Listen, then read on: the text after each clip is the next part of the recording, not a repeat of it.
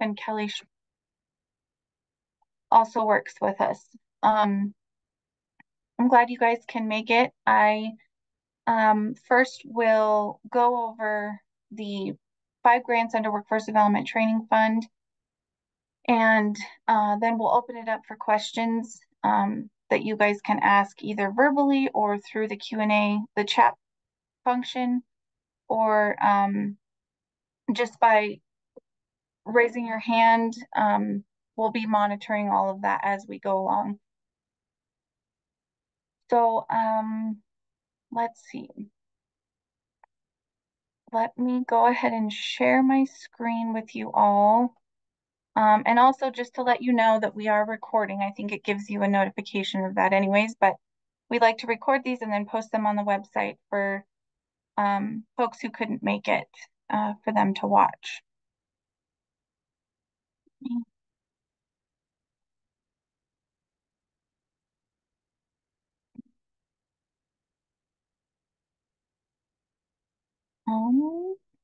There we go. Okay, Johnny, would you mind sharing your screen? It's not letting me do it. Sure, just give me one moment. Thank you. So just to give kind of a high level of all the grants, they are all reimbursement models.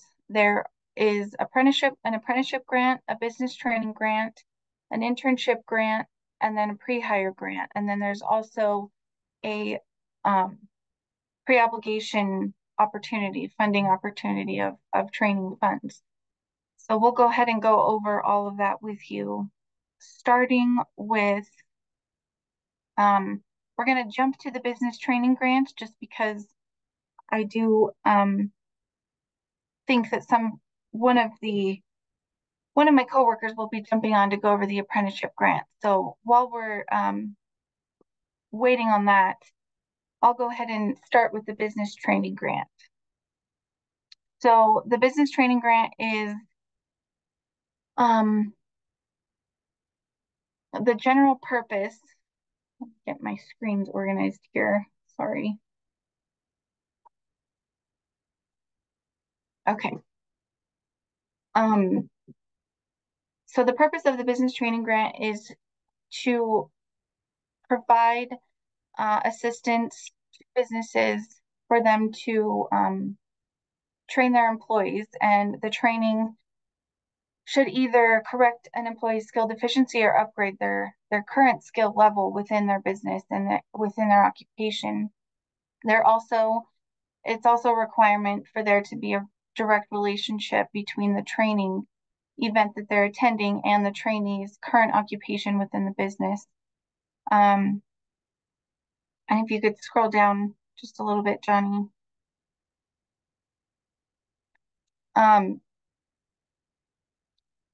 So the skill upgrade will either need to enhance the business's productivity, efficiency, or profitability, reduce employee turnover, or enhance the employee's wages. And then go down just a little bit and we'll go over the funding limits. So in general, each business is eligible for up to $2,000 per trainee per fiscal year. And if they fall under preferred industry, which I will go over that further down, then they are eligible for $3,000 per trainee per fiscal year.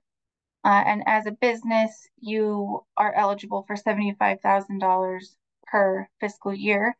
And just for your information, our fiscal year goes from July 1st through June 30th. We are currently in fiscal year 24 and it ends June 30th of 2024.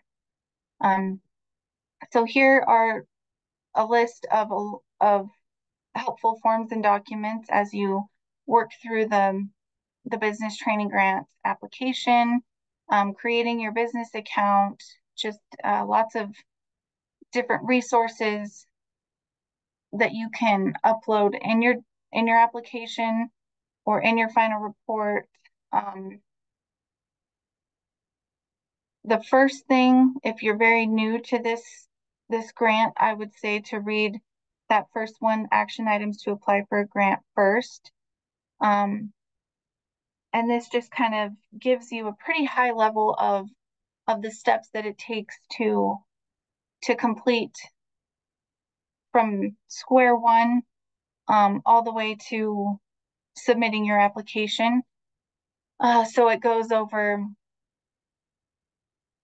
creating your business account. So you'll do that in the online grant management system. And in order to create that account and get approved, you are required to be in good standing with unemployment insurance, workers' compensation, Secretary of State, and Wyoming at Work, which is the Department of Workforce Services labor management site. It has lots of helpful resources for employers as well as employees. So you'll need to register with them and have an account with them in order to be eligible to apply under the business training grant. And just um, one of one of the things that the business training grant is unique in is that it is the only grant under Workforce Development Training Fund that is currently in an online grant system. And so that is why you have to create that business account in order to apply. Once you have that account set up, um, it it takes about 7 to 10 business days for us to review it, for all of the entities to come back with the updated status as in good standing, and then we'll approve it if all of that checks out and if the business is eligible. And you'll get an email to confirm and verify your email address. And then at that point, you'll set your own account up in the online grant system with a username and password, and you'll be able to submit applications or create applications, sorry, at that point. And we are currently under all of the grants accepting applications the 1st through the 7th of each month. And for business training grants, well, for all of them, for all of our grants, you'll need to submit an application at least 30 days before the first day for business training grants, the first day of training or the first day of travel. And but they also need to be submitted within that first 7 days of each month. And then it is important to go ahead and go over the rules before submitting any application, and that is also listed here. And I would just in general recommend to go through our website, whichever grant you want to focus on. Maybe take a look at all of those rules and the pages for each of the grants, and get yourself familiarized with the requirements and the process before submitting an application. Okay, Johnny, can you scroll down? So this it goes a little bit more into detail as far as the steps for an online application. So step one is to create your account and making sure that you are in good standing with the entities that I mentioned before, and it's also listed here. And then keep scrolling for me. So here's the link to the instructions to create your business account. And then it's also a link to our online system where you go to create your account and to create applications. And then also a good time to make sure that you are set up with our Wyoming State Auditor's Office, the fiscal payment system here. That is how we will eventually reimburse the business. So just making sure that you're set up with them and you have a W-9 filled out and submitted to us, as well as a voided check if you would like direct deposit with all the correct information and up-to-date information on that. And then the step 4 there. That's another, it's a link again to the online grant system. And then it gives pretty detailed instructions on how to create an application and all the steps and screenshots and everything in there about um, how to go through that process. And it gives some more information there. Like I said, it has to be submitted between 30 and 110 days of the first day of training. We are, in general, because of the limited funding that we do have, we do generally look at application. We give preference to the applications that are for training that takes place in the following month. So just kind of keep that in mind. And we also provide technical assistance up until the application is submitted. And once it's submitted, we are accepting those applications as is and no longer provide technical assistance after it's been submitted. So if you come across anything that you're not sure of or you're questioning, please feel free to reach out via email, which will pop into the chat. We have a designated Wdtf email that you can send any of those questions to, or you can give us a call, and we'll put our main phone number in the chat as well. And let's see. I think what we need to do, Johnny, is go back to the WDTF homepage just so I can go over the preferred industries.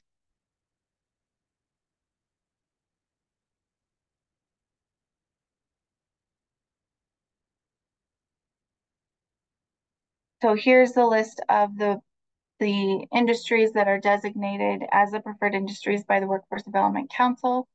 As you can see here, it's construction, finance and insurance, healthcare and social assistance, manufacturing, technology, hospitality, and tourism. And here's also where you can find our main contact information for the Workforce Development Training Fund as a program. I think that, sorry, Johnny, can you go back to the BTG?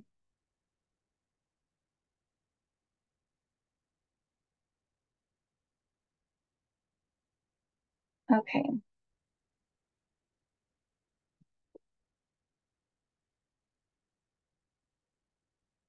So in general, the process for the business training grant is you submit the application, we review it, and you usually hear back from us within a couple weeks of the window closing, whether it's been approved or denied. And if it is approved, then of course we will enter into a contract. We'll send you a letter of agreement for signature. We will obtain the final signature, which means that letter of agreement is executed. Once it's executed and the training period comes up, then the trainee attends the training, and 45 days after the training period ends, that is when the businesses can submit their final report, which entails the receipts for the expenses that were requested, as well as a summary from each of the trainees telling how it benefited each of them, as well as employment verification showing that the trainee retained employment 45 days after the end of that training period, along with potentially other documents that are requested at the final report. And at the final report, we do provide technical assistance after you submit the final report. So if you have any questions after that, after you submit your final report, then we are able to provide that technical assistance at that time. And then once the final report is approved, everything is sufficient and meets all the requirements, then we can approve that final report and then request the reimbursement to fiscal for them to reimburse the business.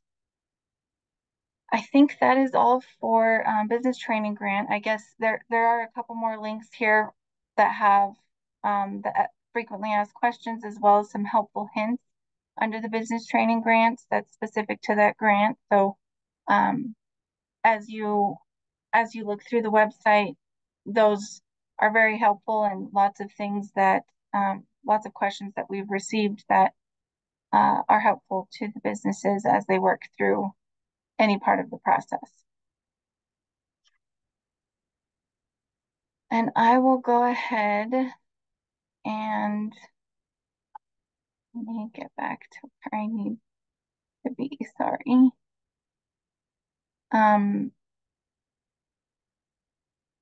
I will go ahead and turn it to Ivy Moore, who is the apprenticeship grant manager. Ivy, go ahead. Thank you very much. Hi, everyone. My name is Ivy Moore. I'm the apprenticeship program lead through the Department of Workforce Services. I work really closely with this team to provide technical assistance and support to our registered apprenticeship programs and our businesses interested in becoming apprenticeship programs across the state. So I wanted to start off by just kind of talking about what registered apprenticeships are. There can be some misconceptions that they are a dated training program that are only applicable to, construction and welding.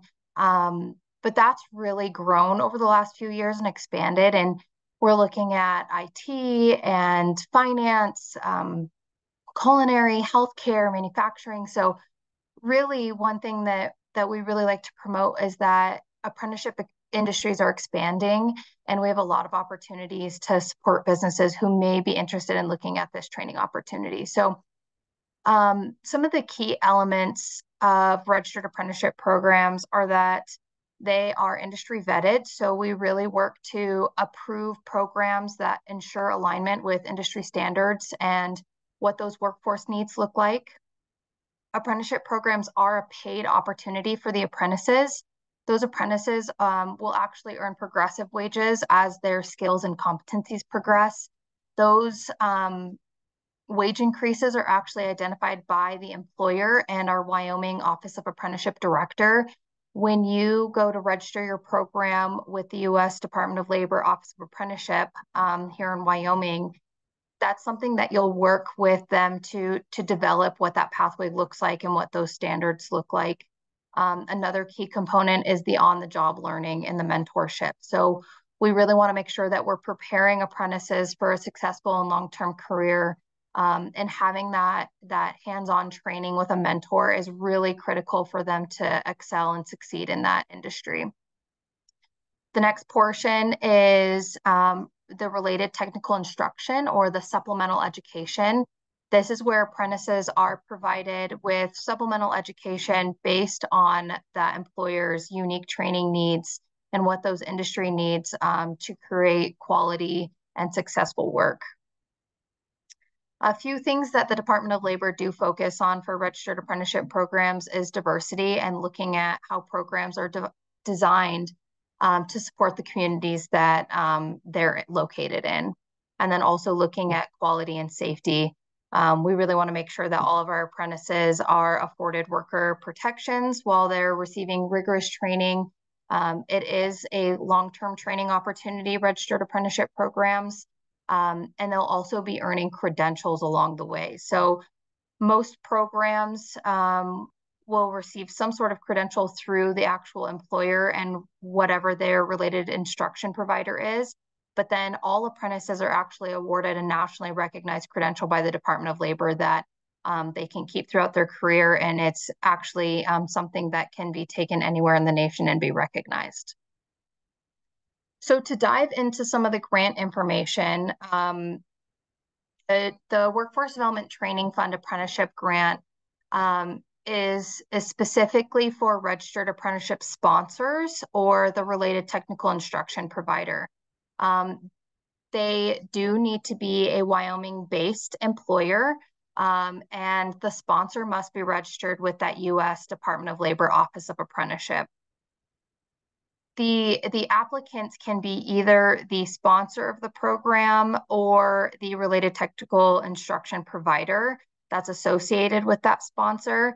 And what we can do is we can look at reimbursing the expenses that occur during that formal related instruction or that supplemental education. That can actually be provided a number of ways. So it can be provided in-house through a certified instructor. It can be provided through an online training entity, and then it can be also provided by a physical training provider, whether that's a training facility, like a joint apprenticeship training center, a community college, or the university. Some of those expenses that are covered through the Wdtf apprenticeship grant include tuition, registration, class fees, license and certification expenses.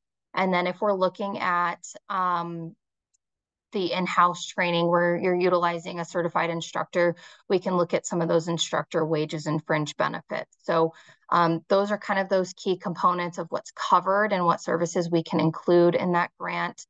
And then we can dive into the apprenticeship grant forms and rules. So the first link is going to be just those instructions and sample questions. That's going to give you kind of a sneak peek at what that application looks like.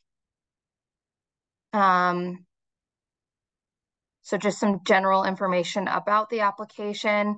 And then we do require a couple different attachments for that application. So we can kind of dive into some of those. We can go to probably the next form because this is a lot of like overarching information for the grant. So this is the actual grant application. It is a Google form similar to all of the other applications underneath WDTF. I know that Johnny and Sharon Geisler have both been working on kind of revamping this and making it a little bit more accessible and easier to fill out. We do recognize that registered apprenticeship programs do have paperwork on the federal side for audits and just maintenance of their program. So we really don't want to add to any more of that capacity that you guys are already taking on with creating such an amazing training opportunity for individuals. We can probably go back. And then we've got the grant rules. I would highly recommend reviewing those prior to filling out the application. This is going to go over all of the specific rules that pertain to our Workforce Development Training Fund apprenticeship grant. It really is going to help you step by step go through that application. And if there are any questions in regards to the rules or to the application, I would recommend utilizing the WDTF email because if you want one of us, you'll reach all of us, which is nice. And then those last two forms are for the final report. So reimbursement can look different for every single program. For example, some of our community colleges are the RTI providers for our apprenticeship programs. And so they're requesting reimbursement per semester. Once those apprentices complete the training within that semester, they can send us the forms for reimbursement. We have employers that ask for a 1-year time frame, and then they'll get reimbursement at the very end of their first year of training or whatever year that they're in for that apprenticeship program. And then these final reports come at the very end once you're closing out that apprenticeship grant. I don't know that I have anything else for apprenticeships. I know it's a lot of information, and apprenticeships are truly a spider web. I like to promote them as a one-size-fits-all workforce solution. They are a long-term training opportunity, so it really does help with recruitment, retention, and just longevity of your employees and the quality of work that they provide for your business. So if there are any questions or inquiries about apprenticeships, I'd highly recommend using that WDTF email. You'll get Sharon Geisler, myself, Johnny, Brittany, and we can point you in the right direction. So thank you very much.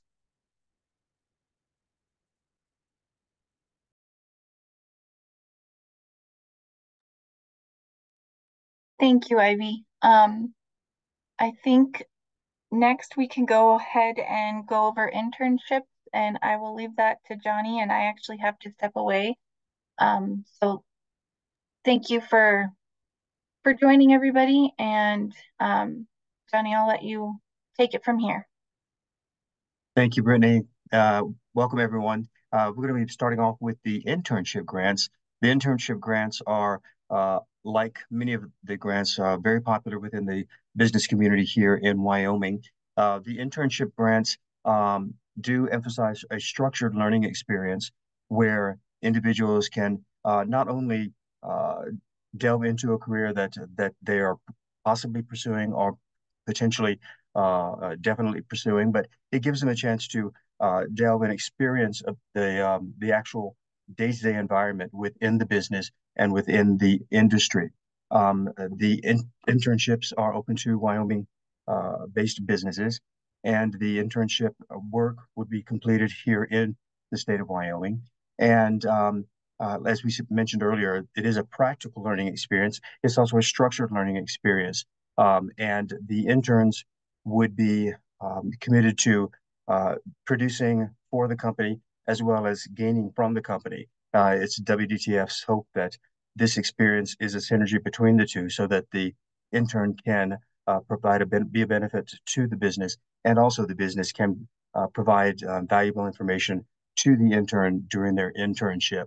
Um, it's an opportunity to observe, to contribute to the organization, potentially rotate through different roles within the organization. It provides a great opportunity to build a network for the intern for future growth and advancement within the industry, networking opportunities, and mentorship.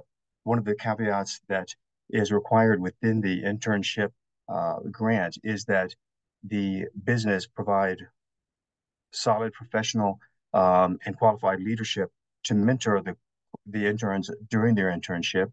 A mentor can only mentor up to two individuals so that the mentorship can be focused as much as possible on the needs of the individual interns. The training can be either on the job training. Sometimes it's also through feedback between the intern and the management of the business so that they can observe the intern on a daily, weekly basis and meet regularly with the interns to provide constructive feedback and discuss, what their growth challenges are, what they're learning, how they're going to be putting that to work, and asking if there's any issues that they're having difficulty with, or any skills that they feel like they may still need to tone up to perform in the internship role. Um, the new parameters that came into place this past spring for the internship provide up to 480 hours uh, per intern per internship, depending on whether or not the internship is full time or part time. That could be up to 12 weeks, or it could be up to 6 months in length, depending on, again, the structure of the internship. Um, it is a reimbursement based grant, just like most of the grants within WDTF, and wages can be reimbursed up to $18 per hour with supporting documentation. You are, of course, um, um, free to provide whatever documentation you feel like substantiates your chosen wage for that role. We do suggest ONET online because it is one of the most accessible and also one of the most informative and valuable resources in the on this website for the internship grant. Not only do we have the link for ONET, but we also have within the internship grant instructions and sample questions, there is a link to step-by-step instructions on how to use ONET. Um, when providing the wage documentation for the internship, one of the things that is most valuable and most important to remember is that we do prefer that the wage documentation be hourly, um, and that the wage documentation be Wyoming based. It must be Wyoming based, but unfortunately, be we can't have the wage document be specific to different regions within the state because it is going to be a statewide average for that role or for that job description. A business can have up to 3 internships within a fiscal year. And if one internship does carry over past the fiscal into the fiscal year into the next, then that intern does count toward the three of the interns allowed at any given time for a business during a given fiscal year. Um, the internship is designed as an opportunity specifically for the intern, and the intern is to be hired specifically for the internship.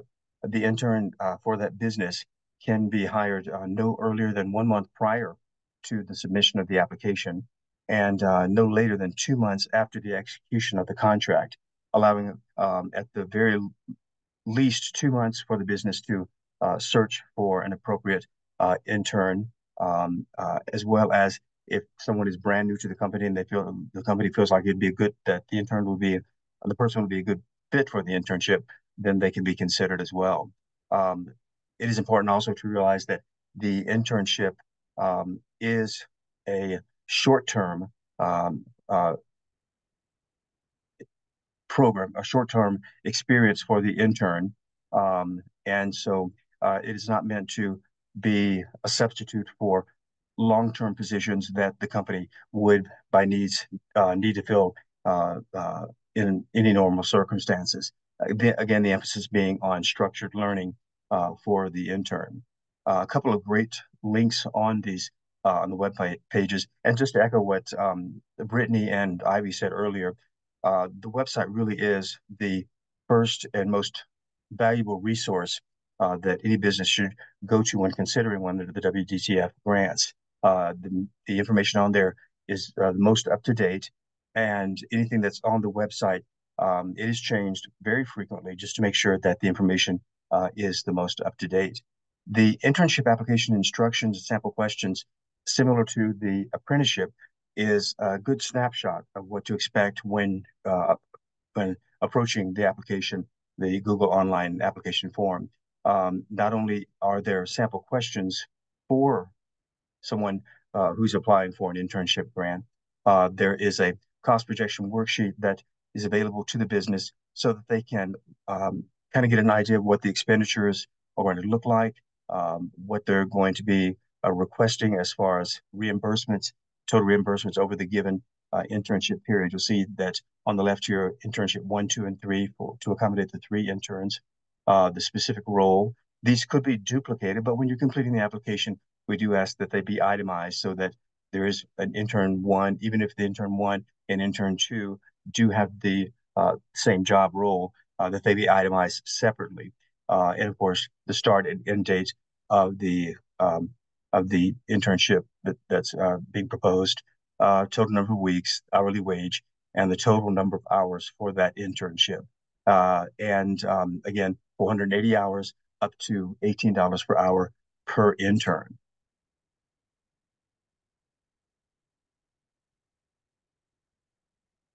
As mentioned earlier, one of the first things that a business should contemplate, well, not contemplate, that should be actively doing prior to submitting the application is make sure that they're in good standing with Wyoming unemployment insurance, Wyoming workers' compensation, as well as the Wyoming Secretary of State. We're often asked if what do we need to register if we're not required to uh, pay unemployment insurance. Perhaps the company's too small to be required to do that. Our answer is always yes, you do need to be at least registered with those 3 organizations and in good standing. So it's always a good bet to contact the organization and make sure that your registration is active and that your registration is up to date. And again, as Brittany mentioned earlier, some step-by-step instructions prior to submitting the application. We mentioned here that there was, in being in good standing with the 3 primary agencies for compliance.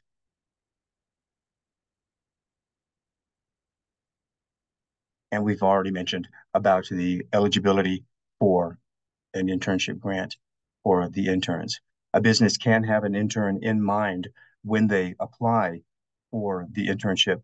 But again, it is important to keep in mind that the individual, if the individual is already a member of the company's payroll, then they can only have been a member for less than a month if to be eligible for the grant itself. And the internship grant, again, is a Google application. This one is on hold right now because we're not accepting applications right now because we accept applications only the first 7 days per calendar year.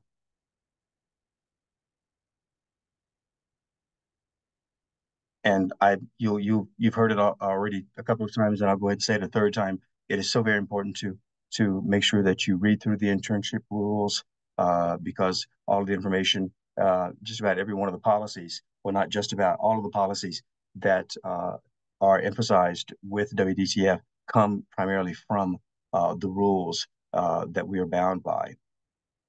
Here is the link to the ONET step-by-step instructions that you'll need when providing the wage documentation for the grant. Okay, that's a brief overview of the internship grant. We're going to jump over to the pre-hire grant. The pre-hire grant, I often say, is just a really wonderful synergy within a community and is one of the best examples of WDTF providing a grant opportunity to meet a specific need within a business community within Wyoming. The four entities that are involved with the pre-hire grant are the training entity, a business or group of businesses or industry who have determined that there is a need for workers, the local, regional, or economic development entity, and the local workforce center.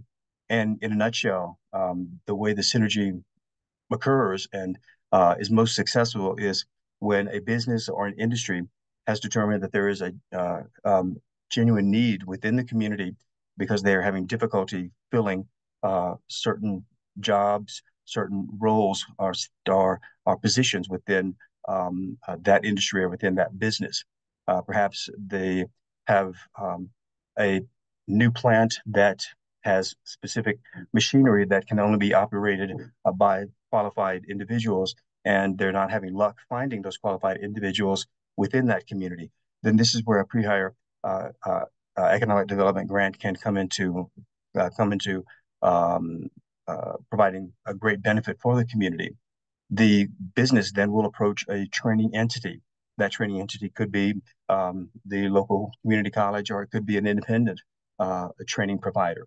And they discuss with the training entity how best to create the training that would fill the need that that business has.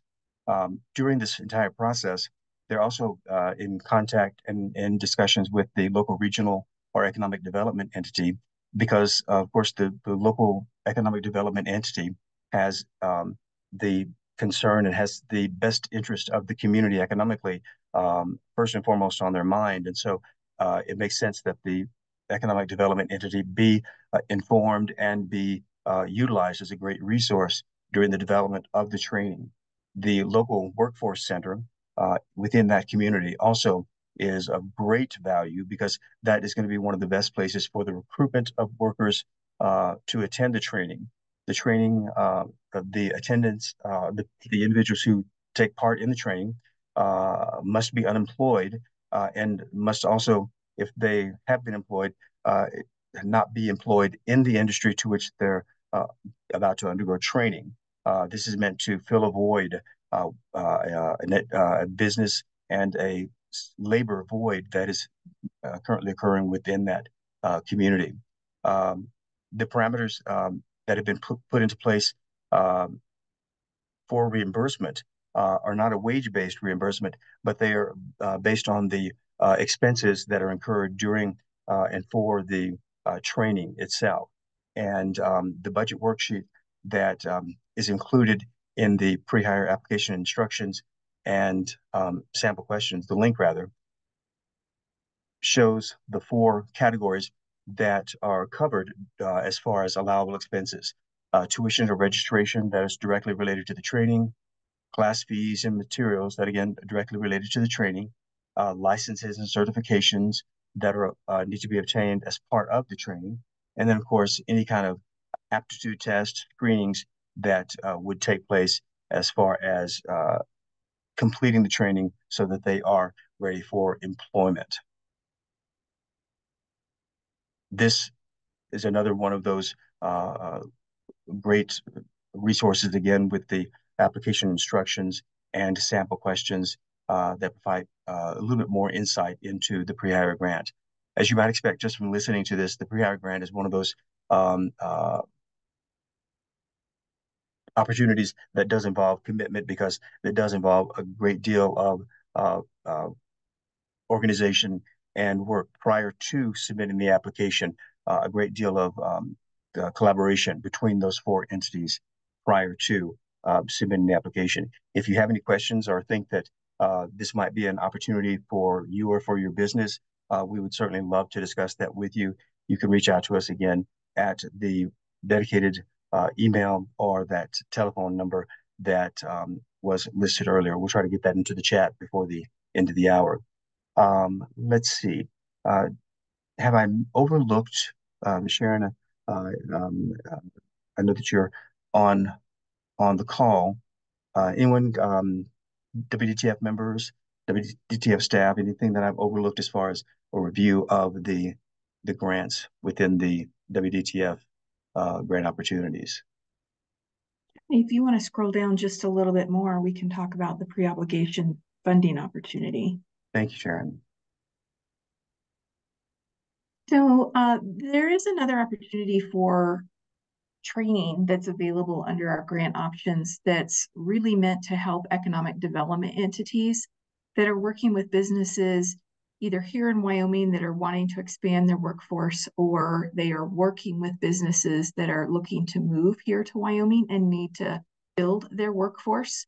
And so we have an option available where the economic development entity can submit an application to request to obligate some funding to be set aside for the training needs of that workforce. And then once they're ready to develop that workforce, then they would go through the training under the business training grant or under the pre-hire grant to actually do the training, but we have that funding that's been set aside to go towards that. And so it can be fairly complicated in what that might look like, because it's going to be different for every business that's looking to take advantage of this. And so if anybody on the call is interested in learning more, or if they are in that scenario where they are working with an economic development entity to either come here to Wyoming or expand their workforce, we would love to have a conversation with you directly to learn more specifics about your business. If there's an economic development entity on the call, who you might be working with, and then we'll walk you through the steps to think about and to plan for, and the timing of when to want to pre-obligate this funding. And so I just want to let you know that that is an additional option under Workforce Development Training Fund, but it can get rather complicated, and we would like to be able to speak with you specifically about those needs.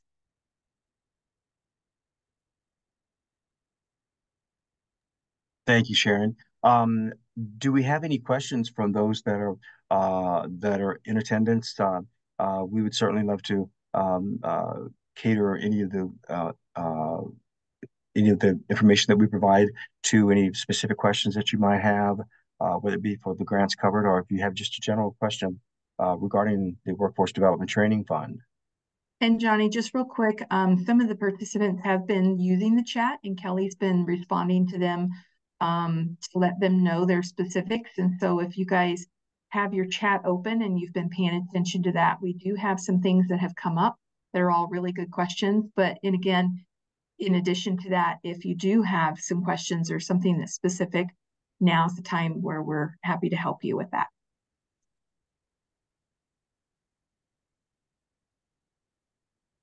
And of course, if you'd like to unmute yourself and ask the question verbally, we'd love to be able to provide that as well.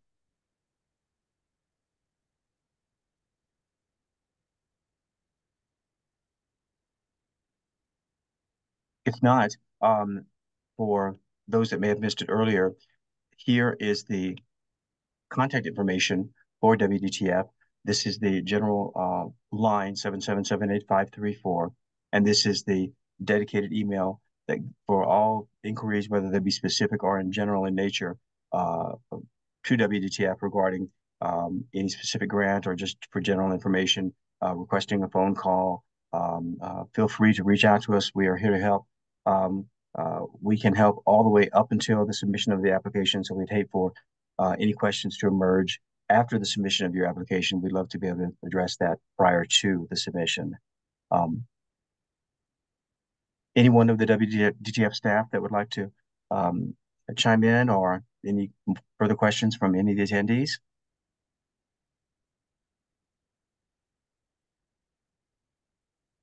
Would like to again thank Sharon Geisler, who is the program manager for WDTF, Ivy Moore, who did a wonderful job introducing, for those who didn't know about the apprenticeship grant, Brittany Huffman for beginning our hour today, and for all of the WDTF staff who attended today. We appreciate your attendance and being at the ready in case there were questions that were posed for a specific grant area that you work in, within which you work. If no one else has any questions or comments, we thank you again for joining us, and reach out to us. Let us know if there's anything we can do for you, and hope you all have a really wonderful day. Thank you. Thank you, everyone. Thank you.